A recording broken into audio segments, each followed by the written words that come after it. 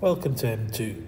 In this video we're going to look at centre of mass of a composite lamina. Now a composite lamina is just two or more standard laminas joined together. And we will need to consider each part of the lamina to be able to find its overall centre of mass. Now, as with a lot of these types of questions, it's far easier to explain with an example or two. So let's look at that now. So here we have a composite lamina, and what I need to do is split this up into essentially two rectangles, or a square and a rectangle. So I could separate it out across this way. Alternatively, I could separate it this way.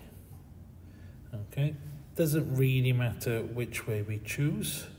I'm going to go with this way, and it means I need to find this length here. Total length is 12, but we know that to here is 6 because of the bottom. So this must also be 6 centimeters. Now my centre of mass will be in the middle of these two areas. And what I'm going to do is I'm going to take this O here, this origin point, as where I'm going to base my things on.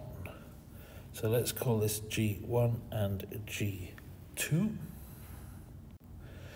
So G1 is going to sit at the coordinates 3, 3, 3 across, 3 up from O, and G2 is going to be 9 across, 5 up. So just going through these again, just to make sure we're clear. We're going from O, this is going to be in the centre of this square, so it's 3 across, 3 up to get the centre. When I'm looking at this one, within this rectangle, it's 3 across, 1 up. But we moved from here, so we've actually gone 6 and that 3, 9 across, and then we've gone 4 and this 1, so 5 up. Okay, so just being clear there. Now, this lamina is a uniform lamina. That means that it's the same area or same mass throughout. Okay, its mass is evenly distributed. So when I'm looking at, where the overall centre of mass is going to be, the size of the area of the shape is also going to be determining the mass of that part of the shape. If I look at this, the area here is larger than this area here. So this is actually going to have a larger mass. But because it's a uniform lamina, these masses are going to be in proportion. So we don't need to worry too much about actually using a mass here because, as I said, they're just in proportion to do with the area. So what we want to find is the area of each. So the first one is 6 times 6, which is 36. And for my second shape, we get 6 times 2, which is 12. So this is now the proportion. Okay, 36 to 12. And the total area is obviously 36 plus 12, which is 48. Alternatively, you could have put this information in a kind of small table. It's totally up to you kind of how you end up setting it out. Just popping a table here for you to show. So there's an example, quick little table, sketch of a table, just showing the same information. So if you want, you can area and the coordinates, area, the coordinates of the centre, area, and obviously the coordinates that we want to find. So setting this up, we've got an area of 36.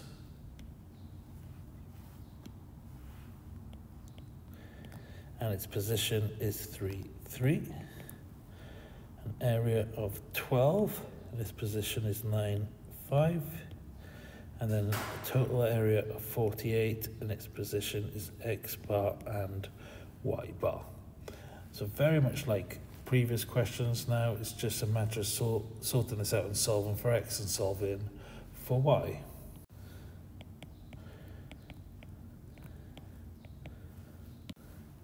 So I'm just multiplying by the outer value here, just to get these. So in total we got 216 and 168. Obviously you don't have to take every single step here.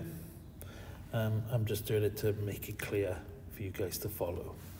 Now I want to divide by 48, and that'll give me 9/2 and 7/2. So you can now see that my x bar is 9/2 or 4.5, y bar is 7/2 or 3.5. Now we could have split it up differently. You know, we could have split it across this way. I'm not going to split it across this way, but if you did split it that way, you would get the same answer. I am going to show a second method with this though, and this method would be if I made this a full rectangle. And I'm showing this method because it will help with other questions, whereas just showing splitting this way is just the same as this. So here we go, same question again. This time, imagine expanding this to a full rectangle. Okay, and this is 6 and this is going to be 4. And what I'm going to do is I'm going to imagine the full rectangle minus this cutout rectangle. So, you know, this is going to be my center here. Let's call this one G2. And then somewhere in the middle of my full rectangle is going to be my G1. So just for kind of clarity here, this one's 12 by 6 and G1 is in the center. This one is 4 by 6 and obviously G2 will be in the center of that one. And they're measured again from O. So this time I'll use a table. Now the area of the large rectangle is 6 times 12, which is 72, and the center of that is going to be 6 across 3 up. Okay, the middle of that shape. The smaller shape where my G2 is, this one here, 4 times 6 is going to be 24, so it's got an area of 24. Okay, and it's a cutout area, so I'm going to put it as a negative 24 because that's an area we're going to take away. And then in terms of where it is here, it's obviously 3 across 2 up, but we've come from the origin, so just think 6 and 3 is 9 and then 2 up, so we get 9 across 2 up. So just being careful there, you know, we go 6 across plus then our 3, 9, and then we start at the bottom anyway, so 2 up. Here it's still 2 up. And then obviously my total area here will be 48. 72 minus 24, and it's x bar and y bar. And then the same kind of setup as before. So the area multiplied by the position, we've got the area multiplied by the position and the area multiplied by its position. So same as, you know, previous videos, nice and easy now. So all I want to do here is multiply these out. And next I need to take these away. So 432 take away 2 and 6, and 2 and 6 take away 48. At this point now you should recognize that this is the same line we had in the previous question. So dividing by the 48 give me 9/2 and 7/2. So we got our x value is a 9/2, 4.5, and our y value 7/2, or 4.5. So hopefully that one was easy to follow as well. Sometimes some of the questions we do within this is going to have cut out sections of it, and the cut out section we can just deal with like we did here as a negative area. Now what I'm going to do is give you a few to try yourself, and as always I'll go through the answers at the back, or end of the video I should say.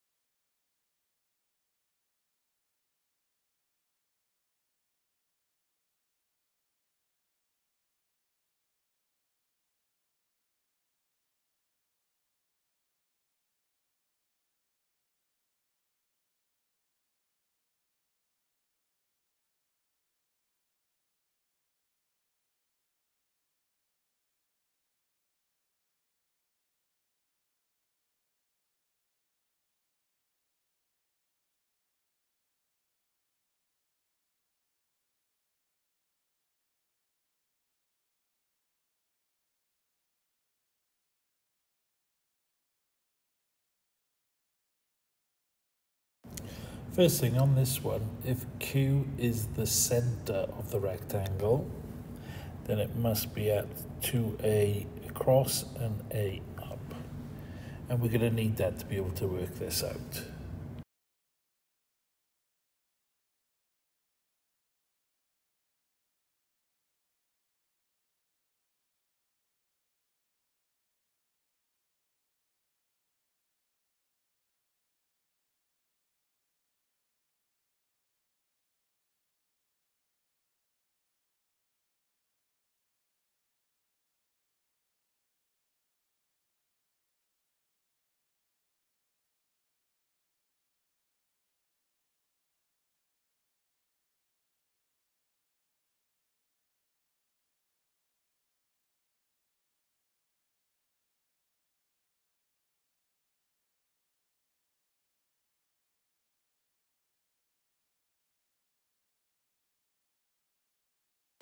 Now with this one, I'm going to start off by just putting my information into this table, what I know so far. So 23/A is somewhere up here.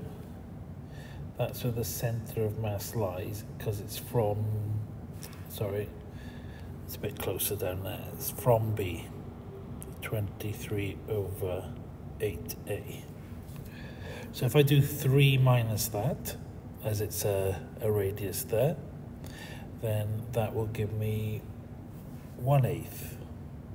Because I'm going to do everything from the origin. So looking at this large area, pi r squared, so we're thinking pi r squared. Now for the first one, that's pi times 3A squared, so 9A pi, or better 9 pi A squared there. So 9 pi A squared is that large circle area. The center of mass of that circle is 0, 0, because it's at the origin, isn't it? My second circle, the smaller one, I'll leave that a second. Let's do the final shape. So the final shape, from A we have 1/8 A, and obviously Y is just at the origin. I don't have to worry about the Y. What I've got to do is look at this smaller circle. Now it has a radius of x, so it's pi x squared for its area, and this is x, and we're going to take away that area, aren't we? So we basically got 9 pi a squared minus pi times x squared. Now we can forget about these y values, so just get rid of that bottom bit because they're not going to be affected. We don't need to think about them too much. Now just before I go any further, I need to make this a negative x, because if I'm comparing everything to the origin, this is a minus x in terms of its coordinate. The distance is x, but its coordinate is minus x. So just be aware there what we've got. Now, we've got 9 pi a squared multiplied by 0 minus pi x squared multiplied by negative x, and 9 pi a squared minus pi x squared multiplied by a over 8, that 1/8 a there. So a couple of things I can do to simplify this. I can get rid of that, multiply by 0. I can see clearly there's a pi here and there's pi's in both terms over here. So I can simplify this by getting rid of my pi's. That's going to give me a positive x cubed. I got 9a cubed over 8 minus a over 8x squared. So x cubed plus a over 8x, x squared, and minus 9a cubed over 8 equals 0.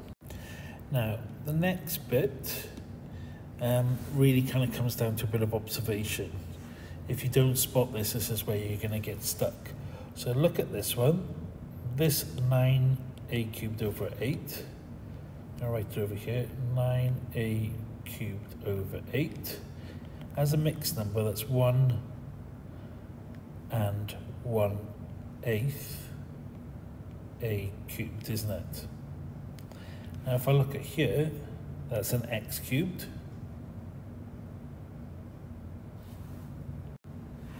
Like 1x cubed, isn't it? And there's like almost my 1/8. 1 and 1/8, 1 and 1/8. But look, you've got an a here and obviously an x squared. So if a was x squared, so if a was x, we'd have x cubed plus 1/8 x cubed minus 1/8, 1 and 1/8 x cubed. So this one, like I said, it's all about observation.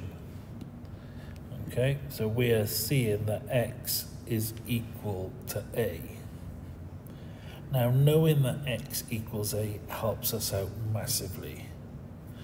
Okay, because that means that we know that x minus a is a factor, and we can factorize. Now, you should be able to factorize this, so I'm just going to skip down to what this part of the equation was.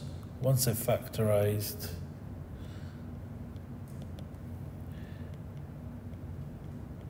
this is what I would end up with. Now, with this one, the discriminant is negative, therefore x equals a is only solution. Okay, so that distance there is just the distance of a. The coordinate is a negative a. And that's how we solve this problem. Hopefully you follow everything and you got some use out of this video. Don't forget to check back soon for more videos in this particular series. If you haven't done so already, don't forget to like, subscribe, and comment down below.